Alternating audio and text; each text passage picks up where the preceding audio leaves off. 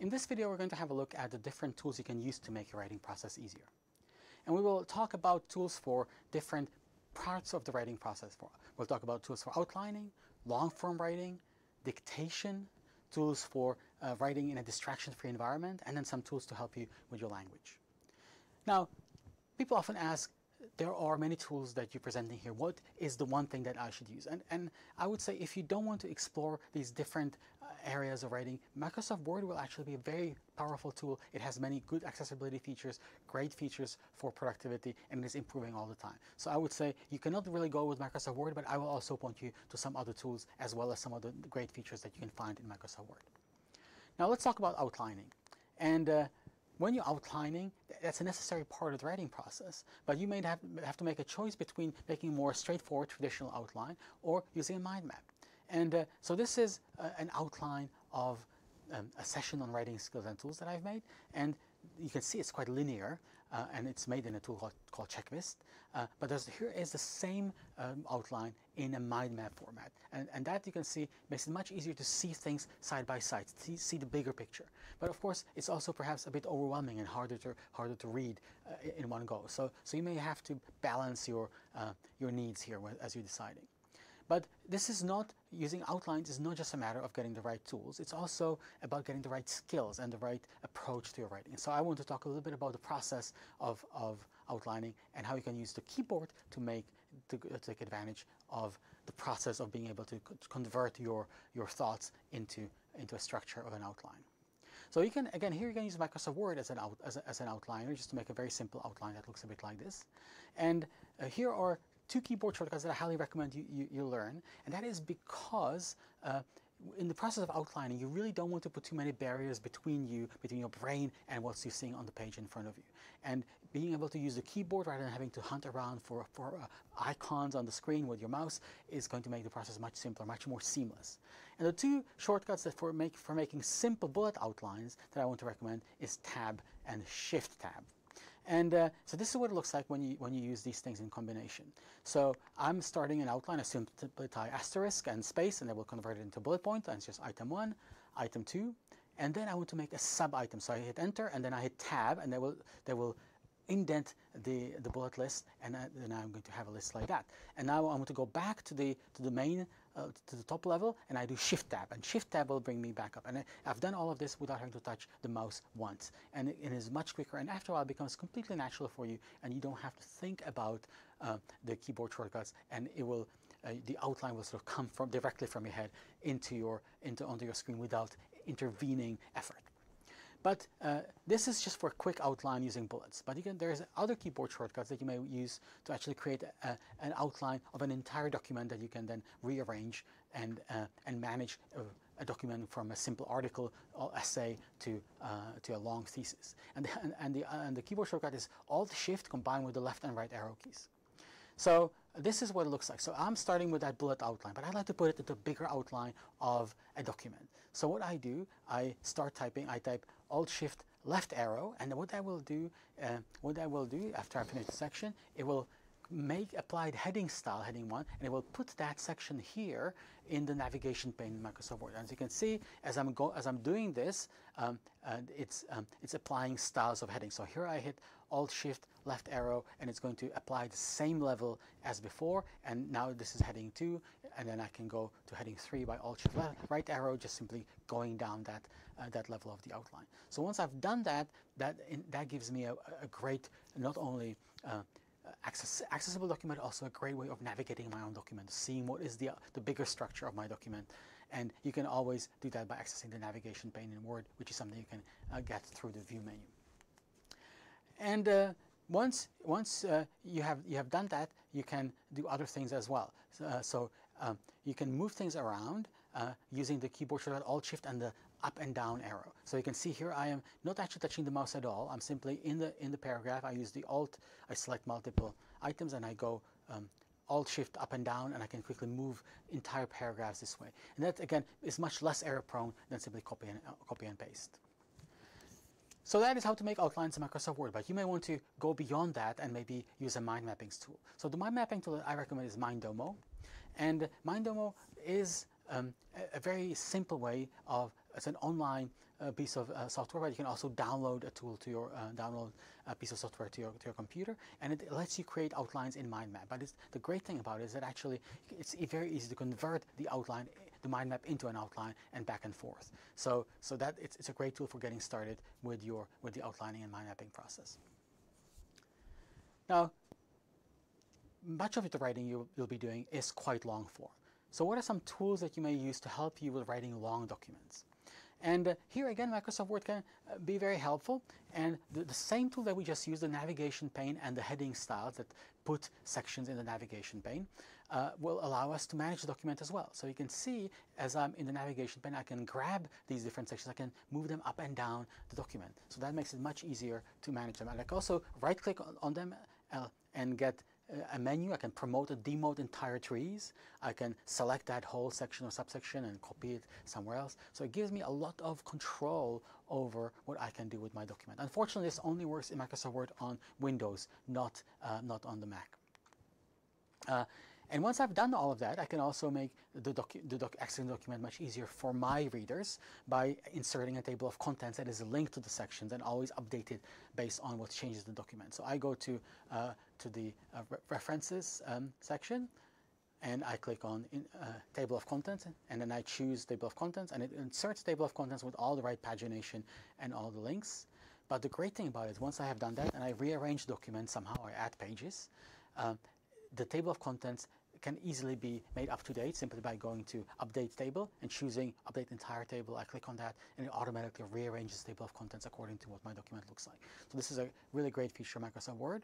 But the one more thing that I can do with that, once I've done this, I can convert it into a PDF that contains bookmarks based on these headings. So I will go to the File menu and choose Export. And from export, then I can create PDF. But before I create a PDF, I choose options first, and I make sure that I have ticked create bookmarks using headings. And once I've done that, then I can export that document into a PDF. And what that will generate is a PDF that is actually clickable. That I can, so as you can see, now I can click on the table of contents, but also when I bring up my list of bookmarks, I see the bookmarks in here. So anybody who's reading my document can easily navigate it. And that makes it easier for me when I'm reviewing it, but also easier for all of my readers.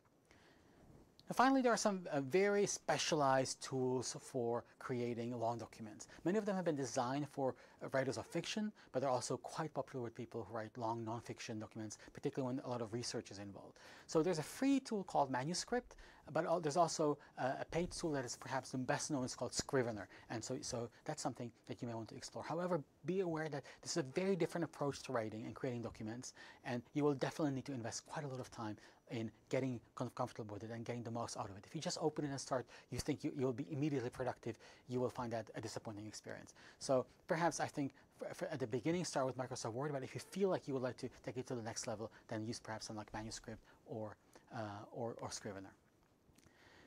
Now, there's one more thing you can do to improve the ease with which you're writing, which is dictation. And dictation has come a long way. Not too many years ago, you would have had to purchase and train a specialized tool, but nowadays it is actually built into all the main tools that you have. So for example, Microsoft Word has a dictate button now, and that will allow you to dictate in multiple languages directly into your document. And that same actually works in PowerPoint. You can dictate your notes in PowerPoint using that. Microsoft isn't the only place that has that option. You can also use Google Docs for that, and under Tools you choose Voice Typing. The one advantage of Google Docs is that it supports many more languages than Microsoft Word. So if you, for example, would like to use it for practicing a foreign language, you can do that, and you can simply dictate into a document. And the other nice thing about Google Docs is that voice typing works really well on a mobile device as well, such as a phone or a tablet. So that's certainly a good way of dictating your text on the go. One more thing you can do to take some of the pain out of the writing process is to use a distraction-free editor. And again, this is very much an advanced a tool that you may want to use if you're already comfortable with other parts of the writing process. And distraction-free pretty much means that all you see on your screen is text. Very often people like to use dark backgrounds, but that's not required. This is what you see here is a screenshot of Typora, which is one of the free tools you can use for that. And essentially, again, you may choose to see an outline, which is what I prefer to do, but many people will just want to see the text like this. And there are many different tools for that. So Typora is one, quite popular. I really like WriteMonkey, which has some nice features, but that again, to really take advantage of WriteMonkey, you would have to spend a bit of time getting to know all its great ins and outs. And there is another popular tool is IA Writer, which is available for all the platforms, including a mobile phone. So if you think you might want to write on a phone, this could be a good writing interface for you. I have recently started using Notion, which is a note-taking app I've mentioned in a previous video, for a lot of my long-form writing, and it has quite nice distraction-free modes as well. It's not quite as powerful for writing as some of these other tools I mentioned, but this may also, if you're already using it for note-taking, this may not be a bad place to go for writing your drafts. And finally, we're going to have a look at language tools, the tools that can help you write in better language and improve the process of composition. So perhaps the best known is Grammarly, and it's not free. It has a free version, but it's not entirely free, and that certainly can help many people quite like that. Whether you will find it useful, that's the question. You always have to be careful about going by all of its recommendations, but it certainly can point to quite a few issues. Another competitor to Grammarly that supports more languages than Grammarly is Language Tool. And so that's, again, quite useful, and it works in a number of tools. And there's also the Sapling Grammar Checker that you can add to Chrome as a writing assistant, and that also can be quite helpful. Now, however, Microsoft Word has now introduced a new tool called Language Tools that's going to give you many of the same features as Grammarly. Not quite as advanced, but may actually cover all of your needs. So have a look at that and see maybe again Microsoft Word may be sufficient for your needs. One more tool I'd like to mention is the Hemingway app. It's a free online editor. It can also be downloaded for a small fee, but it's not really that great for writing. It can be used as a distraction-free writer, but what you actually want to use it for is reviewing your writing. And it's particularly one feature that I recommend is reviewing the length of sentences. So it will highlight in yellow or red any sentences that may be a bit too long. And it doesn't necessarily mean that you have to shorten them, or make split the sentence in two. But often when I find when I have a very long sentence, that there's something wrong with it, that I've sort of jammed too many things together. It's hard to understand, or sometimes I didn't quite understand what I wanted to write. So I find it very useful to review my writing and just seeing where some of the long sentences that I haven't perhaps thought through properly. And of course, shorter sentences make it easier for everybody to read. And there are some other tools that can help with language, for example, language prediction tools. So LightKey is one. It's not free, but some people quite like it. And it is a way, as you're writing, it's going to, just same as on a mobile phone, it's going to predict whole words or phrases that you may want to complete as you're writing. And that can save you a bit of writing. So if you particularly have issues with your with typing, you may find a tool like this quite useful. And again, Microsoft Windows now has a feature called predictive typing that you can turn on in settings. Just simply type in predictive writing, and then under typing, then you enable show text suggestions as I type on the software keyboard. But that will happen anywhere you type in Windows. But you can also get that same feature now. It's been introduced very recently, and it's only just now rolling out to different installations of Word. On Microsoft Word and Outlook, where it will offer suggestions similarly to LightKey directly in your documents, and you can see the suggestion, hit tab to complete them, and go on. So again, will save you a bit of typing. So that is all about writing. But one part of writing that I want to mention very briefly is referencing. And referencing is something that the Bodleian Library offers great tools, but there are also separate series of videos that I've made about how I use my favorite reference manager called Zotero. And I described not only how to use the software, but also what is my workflow. So that is, you can find it on the Learning Productivity and Study Skills course, and I'm going to recommend that you go there before you go into any further with referencing. One of the great things that Zotero gives you is it allows you to improve the process of extracting annotations, your highlights from PDFs, and again, the videos will show you in great detail how to do it, how to go from an annotated PDF into having your notes in your reference manager, your database of all your readings. But that is for the much more detailed videos there. So in the next video, we're going to have a look at organization and collaboration tools, and we'll then finally after that go and talk about workflows.